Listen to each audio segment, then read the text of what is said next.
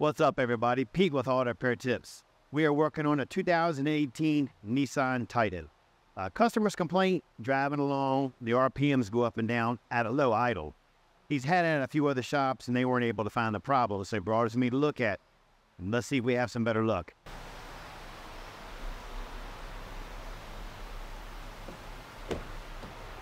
He said the check engine light has been on. The other shops diagnosed it as his headlights. And from what he was telling me, he replaced the headlights with, I think he said LEDs or whatever. So the communication between the module and the headlights is not correct. So we're okay with that. They said there was nothing in there about the idle or anything else. I haven't taken it for a test ride yet. I think first thing I'm going to do is put my scanner on it. Let me run a full system scan, and let's see if maybe my computer picks up something theirs did. The data link connector is located, here's your steering wheel, directly under here, right under the dash. It's a white connector. I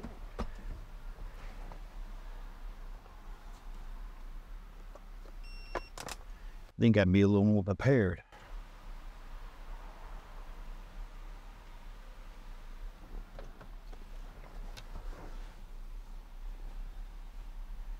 All right, let's hit scanner. It is a automatic ID detected. We are working on the Titan. Continue. You know, with some of these tools, and this could be some people's issue, I actually had to get another subscription when it says performing a system call. Some of your Chryslers and some of the newer cars, when you go to, if you don't have this other program to link into, you can only do certain things. So when it says performing system call, I'm guessing this might be one of those ones. All right, finally let me in. Let's do a code scan. We'll do a pre-scan. Now see, right off the bat, it shows an accelerator pedal position sensor, the cooling fan speed sensor, and refer to only repair for code description. That's probably going to be the problem right there, right off the bat. This may be one of those vehicles that you had to have that extra subscription. Because I know Chrysler for sure, some of the newer ones you can't get but so far, because it's like, what it does is it calls up this company and it says that, yeah, you're a repair facility or you are a person who paid and bought their subscription, and it lets you go further into the computer. Because according to him, and matter of fact, I have the other shops, and I'm not going to say who they are, but I have the other shops printout. They don't even show these things. In the transmission, it says that's a history code, so we don't worry about history codes. Anti-lock brake, battery voltage, that's probably nothing. Airbag. We're going to start with code P2138. The accelerator pedal position sensor. Let's start off with diagnose. And that does make sense because if it's at low RPMs, there could be one bad spot in that sensor somewhere. So let's look at Sky Technical Service Bulletin. As soon as it's done loading, let's check that out real quick. Vibration during light or moderate throttle input. This bulletin has been amended. So light vibration. He's not really saying a vibration. Maybe he's confusing an idle surge with a vibration. Let's just take a look at that anyway.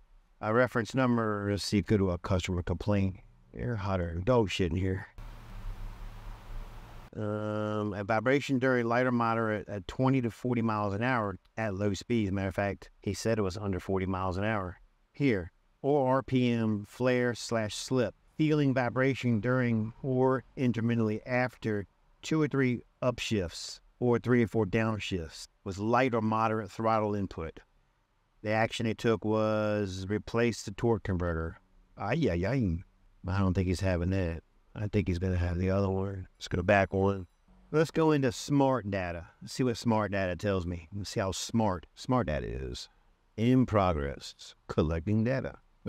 So we have 2 things out of whack here. Let's take a picture of this for the customer. That's going to upload to the cloud, and I'll be able to print this out and show them what we found. So it says throttle position sensor 2, battery volts at 7.77, throttle position sensor. Oh, you're kidding me, you slacking. No, I'm going to get back on. The vehicle cut off.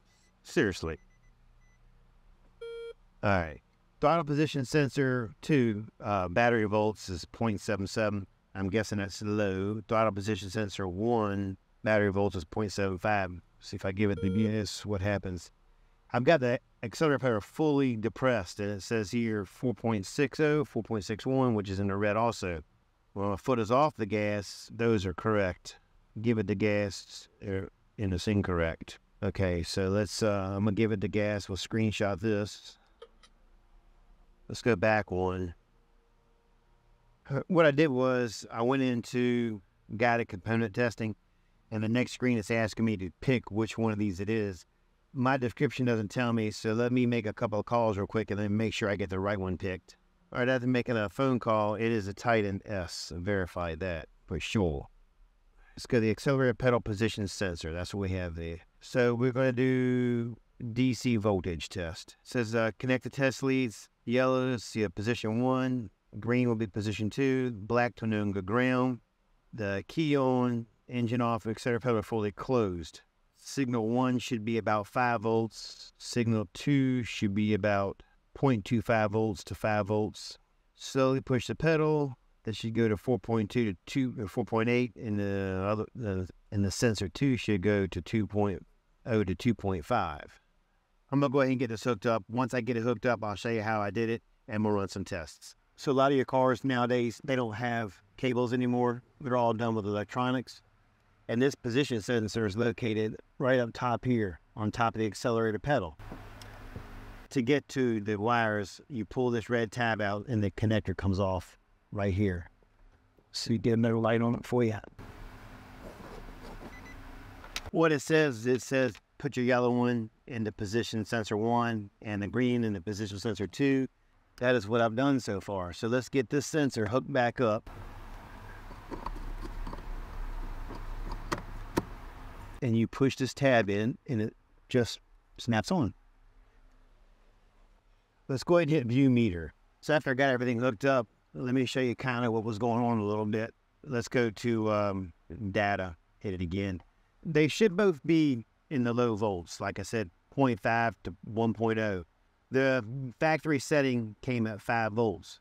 Well, if you notice, the yellow one is off the chart. So what I did was, to see it, I went ahead and went to 20 volt scale and back, and it came in here, but it should be right here lined up with the number 1. So we already can see it's not 0.5 to 0.1, it's 3.5. So it's way off the mark. It should be way down here on that marker right there. The number 2 one should be 2.5, should be 0.25 to 0.5. It is sitting at 0, so that's way off the mark. If I slowly apply the gas, that's when the yellow one should go up to 2.5, and it is definitely not working. We clearly have a bad position sensor on the accelerator pedal. I'm going to go ahead and price it out. Let me call the customer, see what they want to do. If he wants to do it, I'll get it installed, and we'll take some more readings, and I'll show you what a good reading should look like. We just got the gas pedal in. The part number 18002-EZ20 Alpha. And this is what it looks like. All right, let's get it on the car. This gas pedal is held on at 312.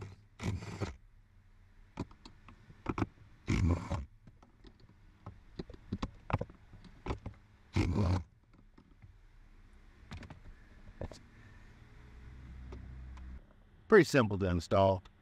You just unbolt it and bolt the new one in.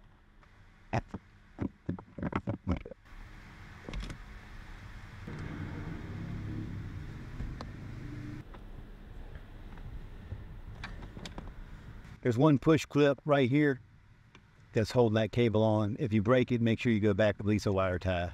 Definitely secure it.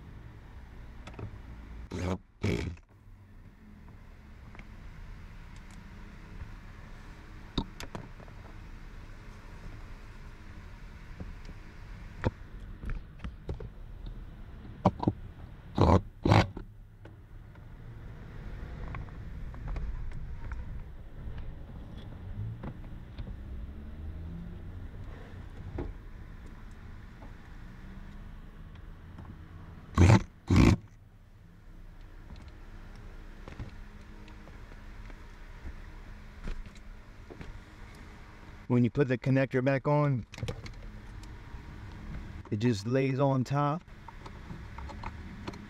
In this burgundy clip, a brownish clip, just push it forward and it snaps it in place. All right, let's get the scanner hooked back up and let's take some readings. I got the scope hooked back up to it. If you guys remember before, when I pressed the gas pedal, only the yellow side was sweeping. Now watch. Well, that's how it's supposed to look. Nice and smooth, no dropouts. You can tell it's been a long week. It's Friday, and I skipped the whole procedure. That's kind of what screwed everything up, and the readings weren't correct after I installed the new accelerator pedal. There is a relearn procedure. My mind went blank. I had a brain fart or whatever the problem was. I have no idea. I just missed the whole damn procedure.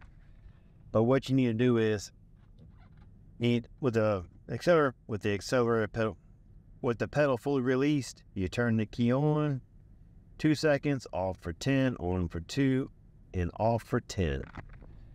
And once you do that, it relearns it, and there's no more issues. And what happened was, when I first put it on there, I turned the key on and was checking my readings, and what you saw, the green one didn't sweep, the yellow one did. So on me checking it, I turned that key off and on accidentally 3 or 4 times, and that cleared everything. That's why everything started working. But again, I'm glad it's Friday. It's time to go home and unwind. All right, guys, that's it for this video. Appreciate you watching. Don't forget to like, subscribe, and leave a comment. Catch you later.